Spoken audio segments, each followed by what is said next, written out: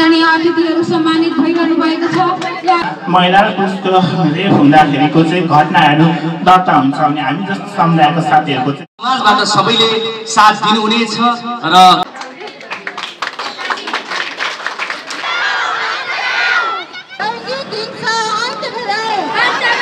हामीसँग कति पैसा अनुसारको नागरिकता हुँदैन अनि त्यसपछि हामीसँग लाइसेन्स हुँदैन बिलबुक हुँदैन फिट देखा कानुन त साह्रै राम्रा आयो साह्रै राम्रा लेखियो तर हामीमा जनचेतना आएन।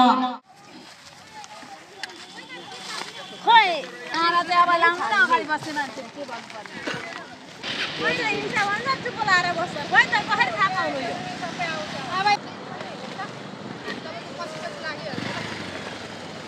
खोइ नारा सारा छैन त्यहाँ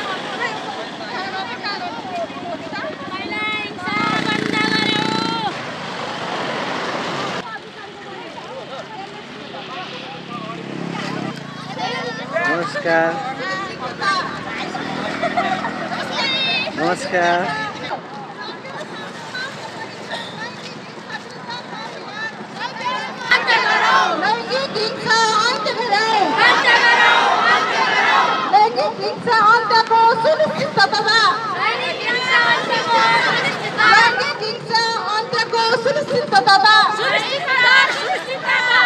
सभ्य समाजको पहिचान लैङ्गिक हिंसा विरुद्धको अभियान।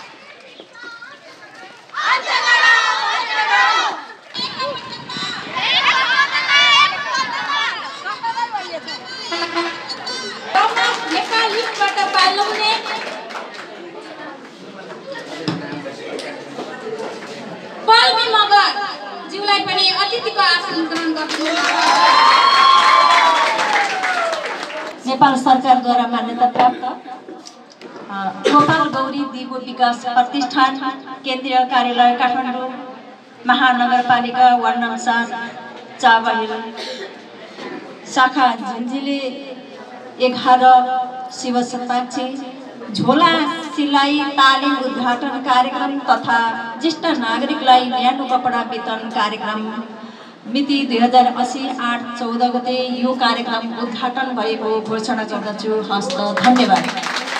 खालि हिंसा महिलालाई मात्र हुन्छ भन्नुहुन्छ होइन हामी जस्तो यो तपाईँलाई संस्कार हुँदैन भन्ने जस्तो कुराहरू सुन्नुहुन्छ तपाईँहरूले महिला बलको कुराहरू सुन्नु भएको छ पुरुष बलको सुन्नु भएको छ छैन नि होइन हिंसा मनाइराख्दाखेरि लिङ्गको हिसाबले हेर्दाखेरि चाहिँ हिंसा जुन जुन व्यक्ति हुन्छ पुरुष पनि हिंसा भएको हुन्छ होइन महिला पनि हुन्छ त्योसँगै हाम्रो समुदायको व्यक्तिहरू पनि हिंसामा पर्छ तर यति हो महिला पुरुषको हिंसा हुँदा महिला पुरुषको रेप हुँदाखेरिको चाहिँ घटनाहरू दर्ता हुन्छ भने हामी जस्तो समुदायको साथीहरूको चाहिँ घटनाहरूलाई दर्ता गर्न जाँदाखेरि यस्तो पनि हुन्छ पुरुष पनि रेप हुन्छ भनेर हामीलाई विभिन्न किसिमको आरोप लान्छनहरू लगाउने पक्षहरू छन् त त्यो भएर चाहिँ हाम्रो अहिले एकदमै लडाइँ भनेको पहिचान हो नागरिकता पाउनुपर्छ त्यसपछि हामीले समलिङ्गी विवाह भने त्यसपछि हामीलाई विभेदकारी कानुनले जुन चाहिँ हामीलाई सुइटेबल छैन होइन तपाईँहरू महिला पुरुषसँगको चाहिँ सुइटेबल भइरहेको हामीलाई सुइटेबल छैन भने त्यसलाई पनि संशोधन गर्नुपर्छ बनाउनुपर्छ आज नभने कहिले बनाउने त्यसको लागि चाहिँ तपाईँहरू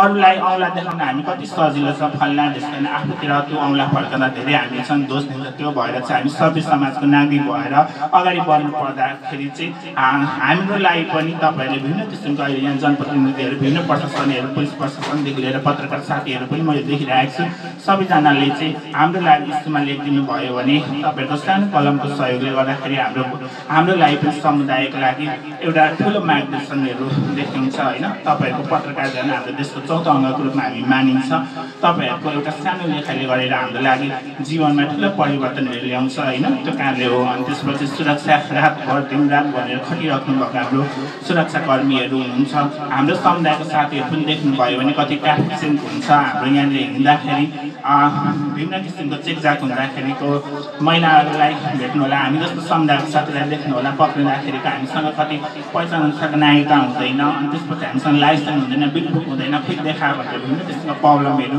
पाइरहेको अवस्थाहरू हुन्छन्। त्यसलाई पनि मध्यनजर गरेर बुझ्नुहुन्छ भन्ने मलाई लागेको छ। अनि त्यसपछि हामी कति फरक क्षमता भएर जन्मियो भने हाम्रो घर परिवारले सिकाएको हुँदैन, समाजले यसरी गरेको हुँदैन। त्यही भएर हामी विभिन्न किसिमको घर छोडेर बाध्य भएर विभिन्न किसिमको ठाउँमा रोडमा कति हाम्रो समुदायिक साथीहरू रोडमा उत्रिनु परेको अवस्थाहरू छ, घटनाहरू छ। हामीले भन्यो भने अहिले यहाँ बोल्यो भने मैले भन्यो भने तपाईँहरू सबैलाई उयो हुन्छ, टाइम समय पनि नहुन सक्छ। त्यही भएर अहिलेको मेन मुद्दा चाहिँ मैले तपाईँहरूलाई यही भने र अनि यहाँको शिव सतासीको हाम्रो म्याम हुनुहुन्छ, म्याडम हुनुहुन्छ, नगरपालिकाको प्रतिनिधि गर्दा गरिब असहाय अपाङ्ग एकल दिदीबहिनीहरू तथा लैङ्गिक अल्पसङ्ख्यकहरूको क्षमता अभिवृद्धि गरौँ, ज्येष्ठ नागरिकहरूको सबैले सम्मान गरौँ भन्ने अभिप्रायले स्थापना भएको यस गोपाल गौरीदीको विकास प्रतिष्ठानले आयोजना गरेको लैङ्गिक हिंसा अन्त्यको सुनिश्चितता, महिला र बालबालिकाको लगानीको एकबद्धता भन्ने राष्ट्रिय नाराका साथ महिला हिंसा विरुद्ध 16 दिने अभियान अन्तर्गतको कार्यक्रम तथा लैङ्गिक अल्पसङ्ख्यक सम्मान 2080 यहाँलाई स्वागत गर्दै लिग नेपाल दमकमा आबद्ध रहनुहुने श्री नुमा लिम्बू चञ्चला ज्यूलाई सम्मान तथा अभिनन्दन गर्न पाउँदा अति गौरवित भएका छौँ। यहाँको सुस्वास्थ्य, सुखमय र दीर्घ जीवनको लागि संस्थाको तर्फबाट हार्दिक शुभकामना व्यक्त गर्दै सम्मान पत्र प्रदान गरिएको छ। कमल गाउँपालिकाका पूर्व अध्यक्ष, यसै संस्थाकी केन्द्रीय अध्यक्ष लगायत सम्पूर्ण अतिथिज्यूहरूलाई सम्मान गरिदिनु हुने हार्दिक अनुरोध गर्दछु।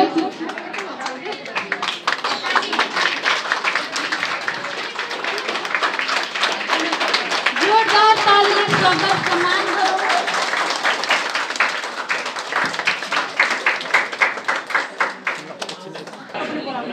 त्यस्तै गरी पल्लवी मगर लिड्स नेपालकै सदस्य हुनुहुन्छ, पल्लवी मगरज्यूलाई पनि यो सम्मान पत्रले सम्मान गरिदिनु हुन हार्दिक अनुरोध गर्दछु। बेहुला चाहिँ रहेको हुनाले मैले सम्मान पत्र पढेन।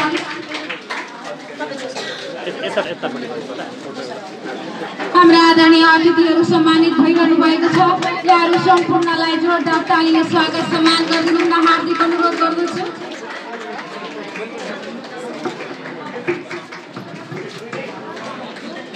त्यस्तै गरी अर्को सम्मानित व्यक्तित्व हुनुहुन्छ प्रिहना राई।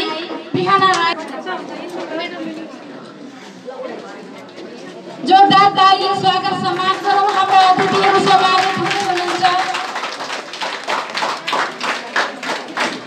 हाम्रो सेवा सेवकका भाइ बहिनीहरू छटपट गरिरहेको देखिरहेको छौँ। उहाँलाई अवधिभरि बसिने अझ खुसी हुने थिए, तर भाइ बहिनीहरूको पढाइमा डिस्टर्ब नहोस् भनेको कारण उहाँहरू जान चाहनुहुन्छ। फेरि आगामी दिनहरूमा यस्तै सहयोग दिनुहुनेछ भन्ने आशाका साथ यहाँलाई बिदा गर्न चाहन्छु। धन्यवाद।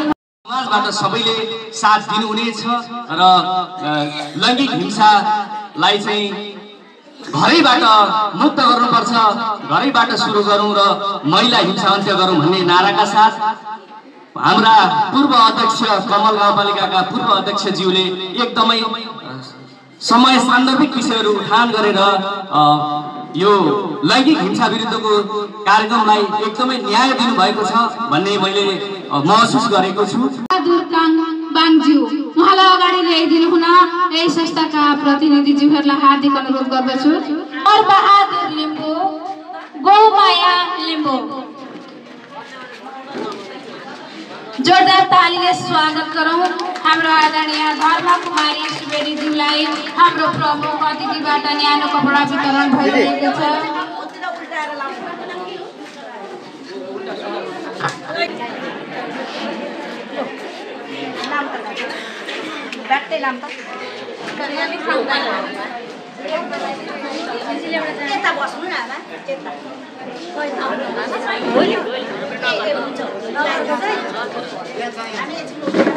हामी झुन्झुलेमै भेला हुन्छौँ।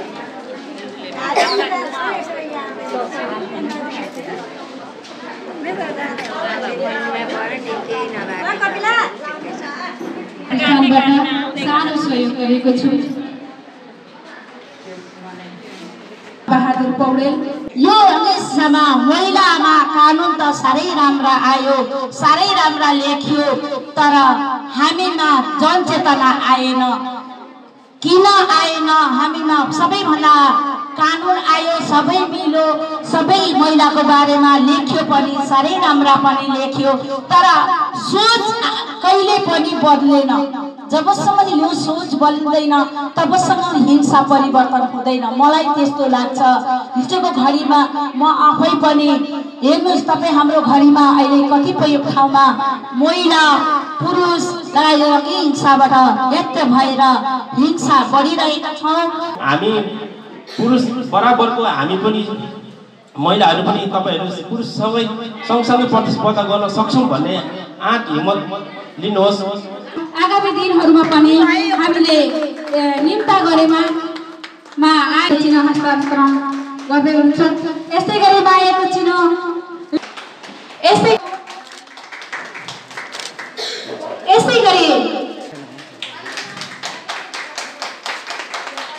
गरी शिव सुताक्षी वडा नम्बर 11 का वडा अब स्वागत सम्मान गरौँ हाम्रा यसै वडाका जनप्रतिनिधि मेरो माइक्रो फाइनेन्सका शाखा प्रमुख निरु श्रेष्ठज्यूलाई पनि मायाको चिन्ह लिइदिनु हुनमा हार्दिक अनुरोध गर्दछु।